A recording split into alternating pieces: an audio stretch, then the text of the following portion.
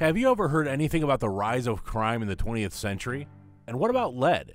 Or about crime increase because of lead? Now you may be thinking, God damn it, it probably has something to do with bullets.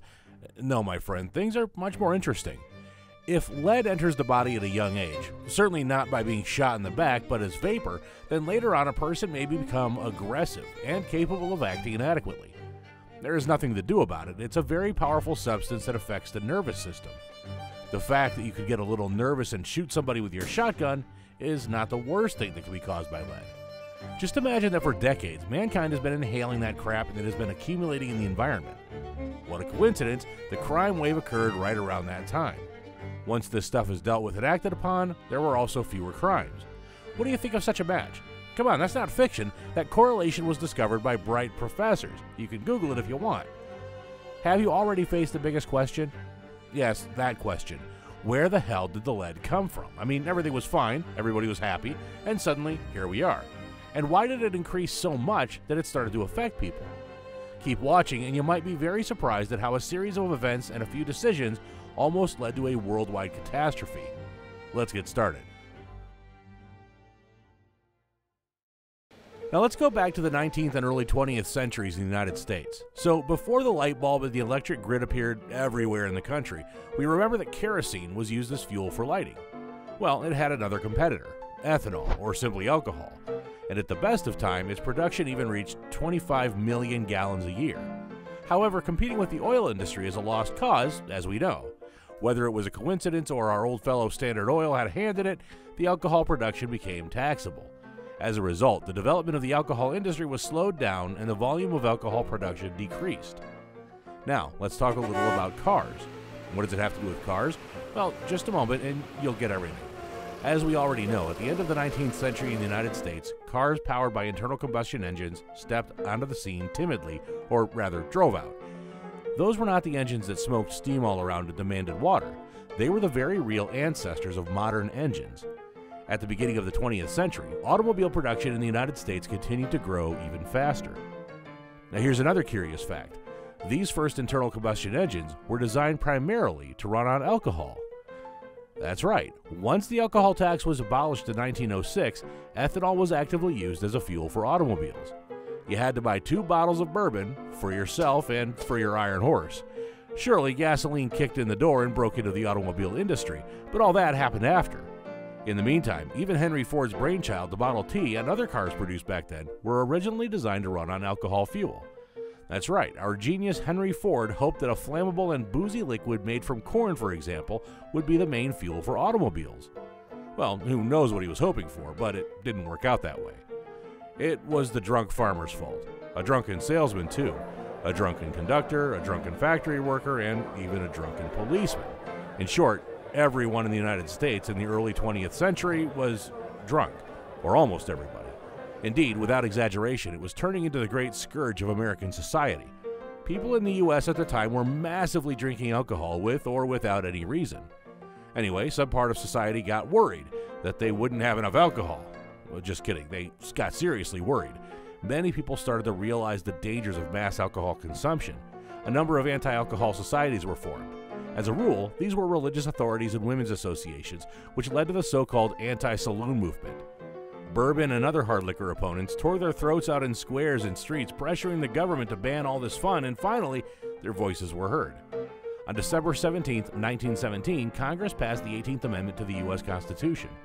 The basic meaning was the manufacture, sale, or transportation of liquor within the country was prohibited. This also applied to the importation of alcohol from other countries. Thus began His Majesty's Prohibition.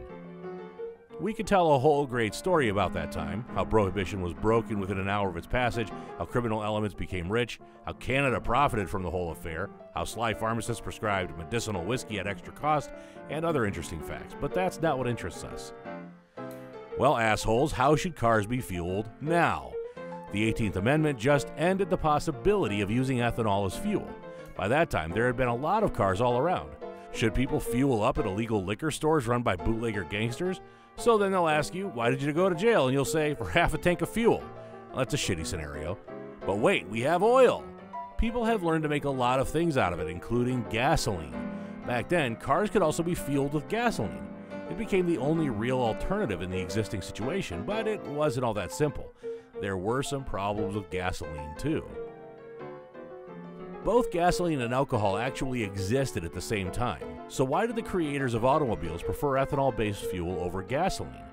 Because there was a chance to get drunk in the garage right out of the fuel tank? Of course not. Alcohol burned cleaner, it didn't cause a lot of emissions, and most importantly, the engines ran much smoother and better on ethanol. Why? Well, let's try to figure that out. In simple words, if the fuel was of poor quality, it was very bad for internal combustion engines. The answer lies partly in the name of the engine, internal combustion, meaning that something burns on the inside and it is somehow ignited. Things are like that. I hope you have at least a small idea of what an engine is. Its main component is the cylinder, inside which the piston goes up and down. It looks somewhat like a medical syringe, but in the syringe, the piston goes all the way to the top, while in the engine, the piston doesn't go all the way up, leaving a little space in the cylinder above the piston. The remaining space is intended for the combustion of fuel, being the combustion chamber. Once the fuel burns, it creates pressure, which pushes the piston down, and it transfers energy from the crankshaft to the wheels, which spin, and we can successfully drive wherever we want to go. Now, this is just a very simplified explanation, but we're not at university or anything, and no need to go over everything in detail. So when the piston goes up, it compresses fuel until it rises completely to the top position, where the spark flashes in the combustion chamber with the spark plug, and boom, the piston goes down. Then it goes up. Same thing happens all over again, and so on. And there is one important thing. The more we compress the fuel before giving it the spark, the more energy we get, and the more power we can squeeze out of the engine. And alcohol was perfect for this purpose. But gasoline could blow up during compression before the piston reached the upper point. Just like that. I'm going to explode since you're pushing me. That is, much earlier than necessary.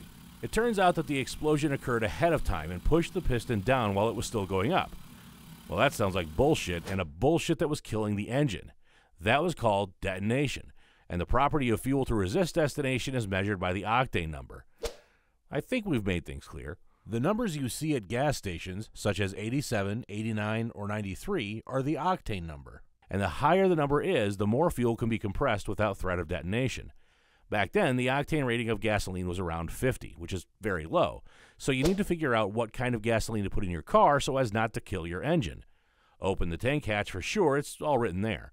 The octane number of alcohol was just perfect for the engines, but outside, it was goddamn prohibition. It was necessary to do something about the gasoline, otherwise there would have been too many orders for the service stations. A bunch of people got together, including oilmen, car manufacturers, and chemists, and they tried to figure out what to do. I wish they hadn't even started. So here's what we have. Gasoline ruins engines, but you can't use alcohol because it's outlawed. Cars need to run on something that doesn't destroy them. One gets used to the good stuff quickly, and it's hard to imagine the U.S. economy of that time without cars. Moreover, there were rumors that oil might run out. Anyway, the atmosphere was nervous, like waiting in line at the venereal disease doctor's office.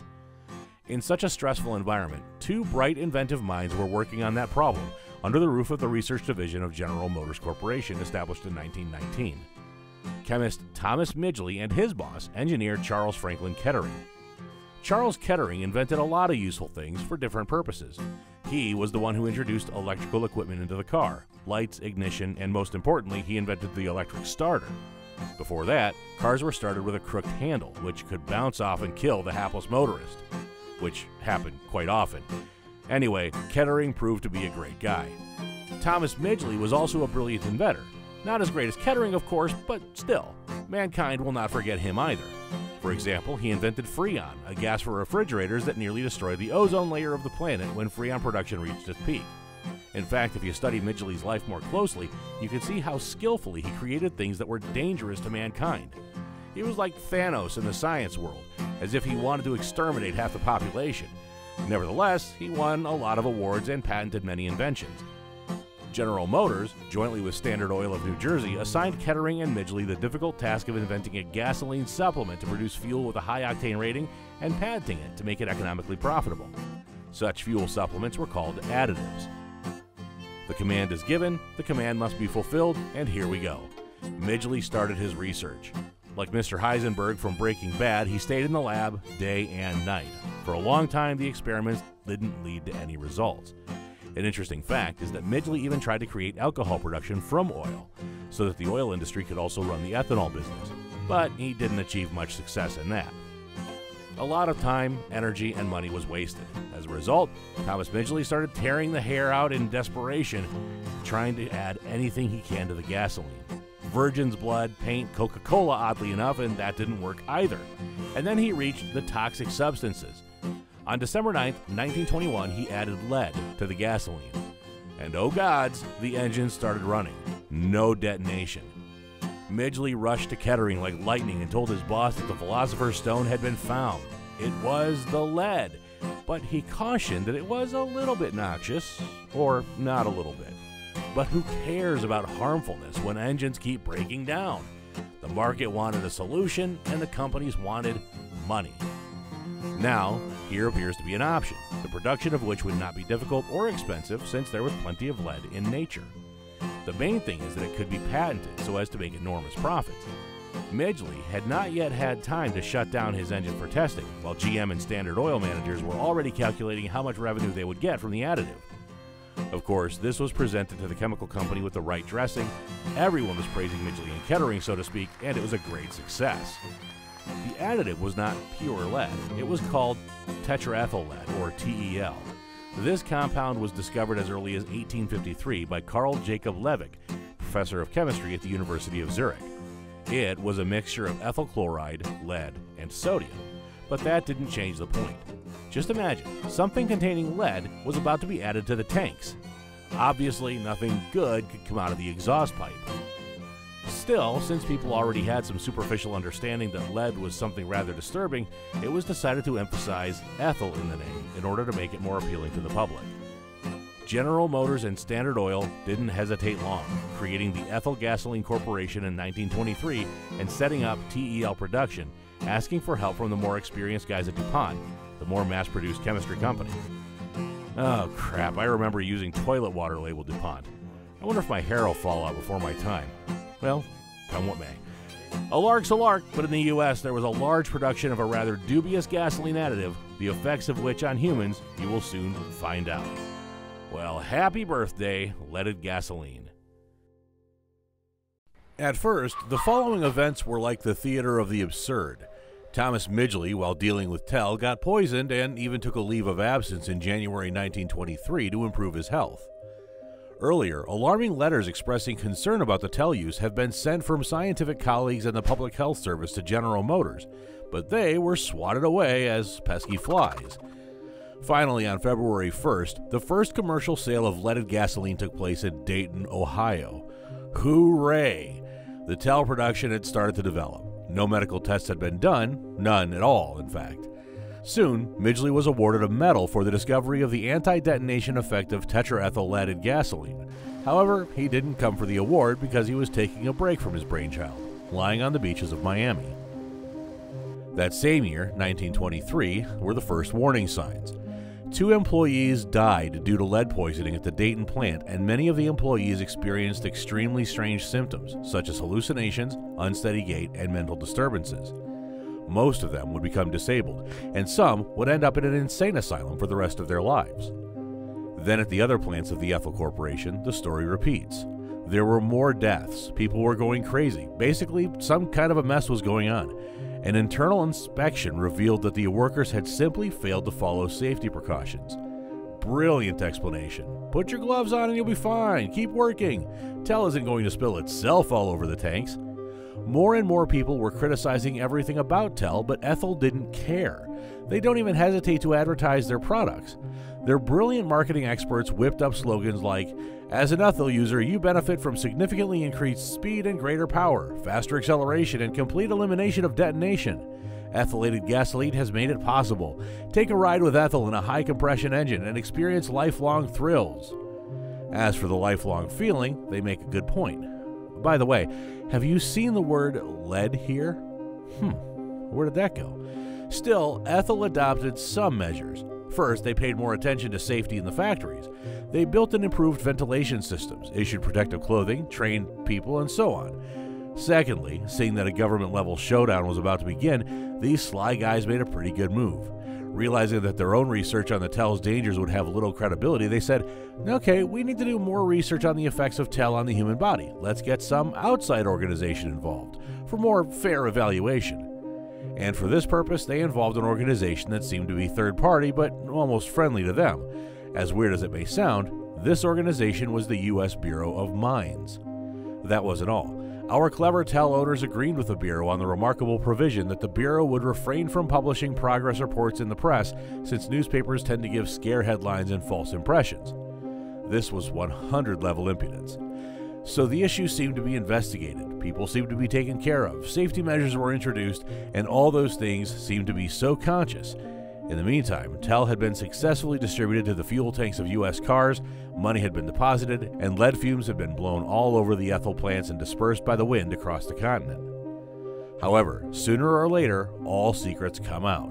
And after another mass poisoning at one of the corporation's plants in 1924, the management had to deal seriously with the press. There were 5 deaths in a very short period of time, and a total of 80% of the staff was affected. Many people had very serious problems. The news of those deaths was the first that Americans heard from the newspapers about the harms of leaded gasoline. The news was delayed too because the management of the company did not make any comment at first. Finally, the press was invited to the Standard Oil headquarters in New York. Thomas Midgley was urgently brought there to explain the situation on his part, and on top of that, the company said that there had been an accident, a sudden release of TEL vapors. In other words, force majeure. Anyway, the guys tried everything they could to get out of the situation. But then, Midgley's performance in front of the press turned to be a real showpiece. Midgley had just regained his health after being poisoned by his own additive, but he decided to demonstrate the safety of TEL to everyone. He washed his hands in TEL, breathed its vapors for a while, and then dried himself with a handkerchief. Well, thank you, Thomas, for not drinking the stuff. One way or another, all these tricks did not help much, and the society started getting angry, while the newspapers kept reporting incidents at the ethyl factories. But the most important thing was that people continued to suffer, and in 1925, the production of TEL was restricted by the New Jersey authorities.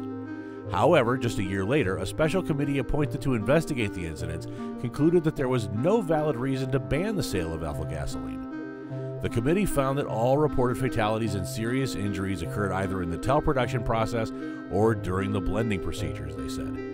In short, the conclusions are as follows, quote, workers involved in production can get poisoned if they're not careful, but for everyone else, TEL seems to be harmless, end quote. After such a favorable report for ethyl, the faucets were reopened and TEL appeared in the gas stations once again. Still, the same committee added, quote, right now it's not clear how the population is affected by TEL, so we need to investigate it further just to be on the safe side. However, this story went nowhere. No one wanted to take the expense of any observations and experiments, and that's when Robert Kehoe appeared on the scene of the debate about the harms of TEL to humans. Charles Kettering hired Kehoe to fix up the production and create rules for handling TEL. Kehoe was very agile, clever, and sly. In 1925, he was already the chief medical consultant of the Ethyl Corporation, defending the version that the use of TEL in gasoline was safe. Soon enough, he would become kind of an influential figure in the industry and the healthcare system, although his reputation would be severely compromised, but we'll get to that later. This rascal decided to protect the company from any attacks regarding the damage caused by TEL. Since he had already realized that no one had investigated anything and would hardly want to, he decided to do the research himself. He made good use of the situation. He found that a certain level of lead in the body was quite normal. God only knows how he determined that level. Finally, he added, if anyone gets strong evidence that our product is really toxic, we'll pack our bags and stop producing TEL. The sad thing is that it was not just about ethyl, but about leaded gasoline in general. Since the patent was expired, the production of the additive started to actively expand geographically, moving to other countries. In fact, there were only his values to indicate fixed norms for lead concentration in the body, figures based on his own biased research. Nobody seems to be worried except some cases where people go crazy, but well, that doesn't mean it was caused by the lead, right? Meanwhile, the TEL distribution reached significant levels. In 1936, the additive was in 90% of gasoline in the U.S. Well, that's the way things turned out. The company had almost closed down, but ended up taking over the market. How? How is it possible that people didn't want to pay proper attention to their health? They just went along with some guy from a company that manufactures a dubious additive. But not everyone agreed. Do you think there are too many bad guys in our TEL story? Way too many, right? However, by the rules of the genre and universal equilibrium, wherever there's a villain, there's always a hero too. And he showed up. Among the cornfields and farms of Iowa, on June 2nd, 1922, Claire Patterson was born. Sound familiar? It's exactly the same Superman story, but Patterson didn't have any superpowers. Instead, he was a very stubborn man with a keen intellect. Patterson devoted himself to science, more specifically geochemistry. That's the science of the chemical composition of the Earth, something like geology but at an advanced level. And during World War II, Uncle Sam asked Patterson and a whole group of scientists to play with uranium and create some kind of explosive contraption. They succeeded and developed the atomic bomb. However, after the first use in Japan, Patterson was horrified by what they had created, so he switched to the peaceful application of his talents. He didn't want to be the bad guy. Perhaps he felt guilty before mankind, therefore trying to work on useful projects. But let's pretend you want to know, how old is our planet? Well, you Google this question and see that the age of our Mother Earth is 4.54 billion years old. So that age was calculated by Claire Patterson. He succeeded due to the phenomenon of radioactive decay. It seems that I need to clarify what sort of trick this is. It's more complicated than the example of the piston and cylinder. Let's imagine a substance. It consists of molecules. Molecules are made up of atoms, and inside an atom there's a nucleus. There are substances in which the atoms are acting turbulently. They emit different particles or whatever. In general, they behave actively and unstably. This activity is called radioactive decay. And the trick is that during this decay, after a certain period of time, one substance that decays will gradually form another substance. What do you think uranium turns into when it decays? Well, that turns into lead.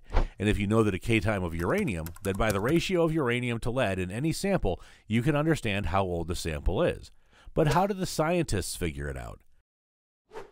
To understand this ratio, all these atoms and molecules should somehow be weighed.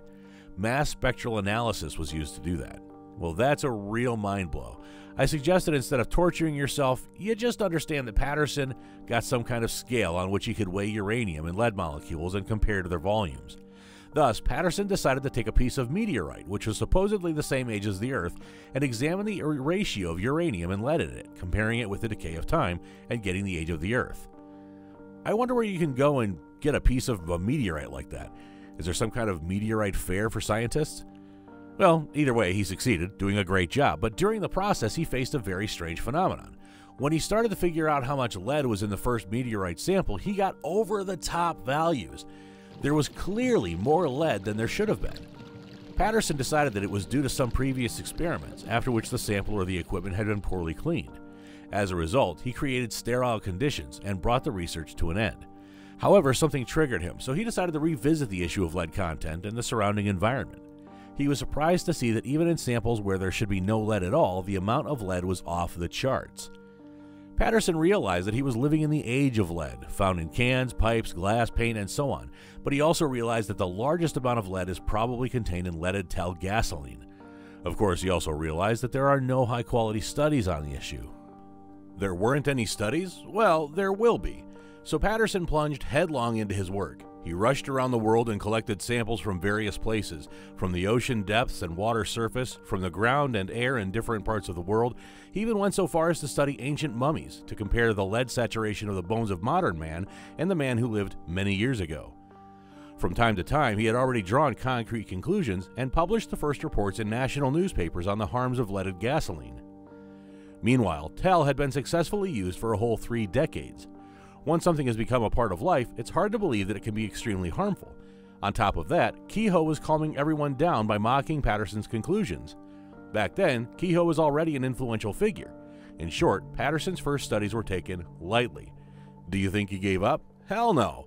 Despite the tons of bullshit he was exposed to, he persisted in his search for facts and evidence. Finally, he reached some horrifying conclusions. The concentration of lead in the atmosphere of the Earth is 1,000 times higher than its natural content. 1,000 times, and the content of lead in the human body is probably exceeded by 100 times. Kehoe spewed something like, "What geologist can understand about biology?" in response to such loud statements. Not to mention that in 1965, the Society of Toxicologists also ridiculed Patterson's article, timing it as science fiction. Yet Patterson didn't care at all. The dogs bark, but the caravan goes on. If that's not enough for you, fine. Patterson went first to Greenland and then to the South Pole and got ice samples from different depths, comparing them layer by layer with the samples taken on the surface. The result was, samples showed a 300-fold increase in lead levels from the 1700s to the current date, but the sharpest spike happened in the last 30 years. The increase occurred precisely during the period of mass distribution of TEL. What more proof do you need? It's all man's fault. In parallel, there was accumulating medical evidence that exposure to low levels of lead, well below keyhole levels, could be harmful to children, reducing their mental capacity later in life.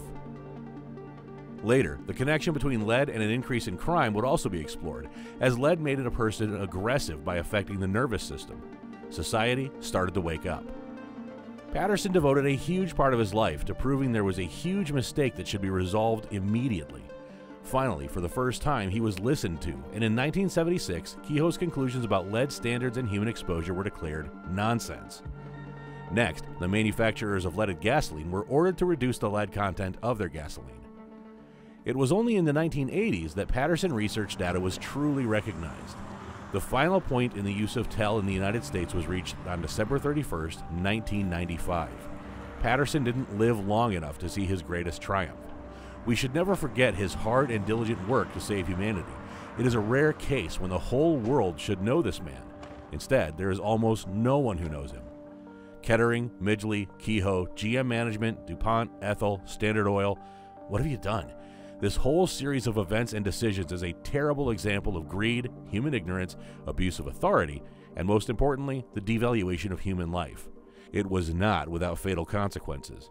In any case, such examples should remind us of what the lust for power, domination, and enrichment can lead to.